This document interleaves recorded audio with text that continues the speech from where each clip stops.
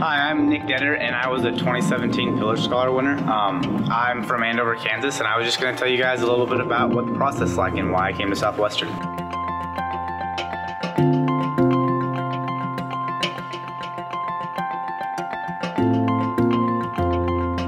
It's a pretty simple application process. You just send them in your test scores, and I think you fill out the application.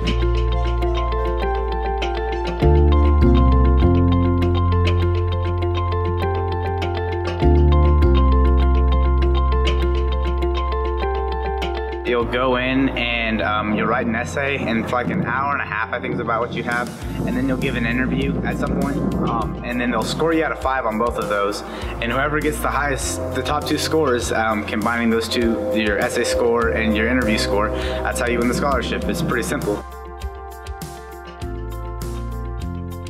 I sat in on a class and I got to know some of the professors, and you just have a really personal relationship with your professors, which I went on some visits to some bigger schools and you just don't get that. And an example of how that's already impacted me in my first semester of college is I didn't really know what I wanted my major to be. I was really interested in like renewable energy and the environment and stuff, but I sat down with my advisor and I told him that, and he's like, well, I know a faculty member who's that's their passion too, and he set me up with that faculty member, and now I'm working to design my own major and in environmental studies. And I just know at a lot of big schools like that, just if they don't have the major, then you're out of luck. So Southwestern is a really great place because there's not many places, colleges I know, that you can have that kind of a relationship with a faculty and staff member, and they really care for you and they want you to succeed.